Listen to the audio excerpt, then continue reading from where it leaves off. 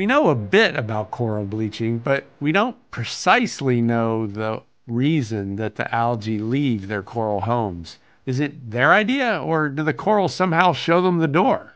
Yeah, are the corals like, hey, get the hell out? Or are the algae like, it's too hot in here, see ya? Well, there is a small chance that the bump, this new microscope, can help and find some kind of answer as to why corals bleach. But it doesn't look good. No, it doesn't. Could a world exist without corals? Yeah, I think so. It would be sad. It's going that way.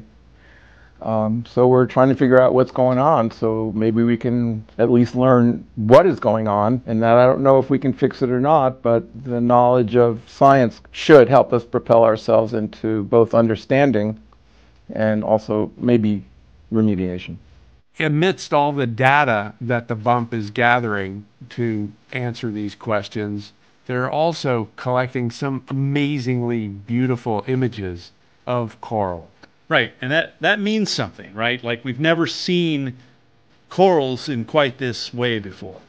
And that's why there is some small bit of hope. And I think Jules would agree.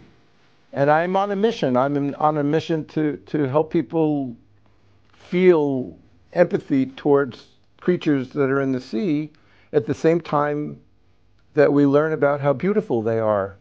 And the combination of beauty and science to me is part of what my life has been all about.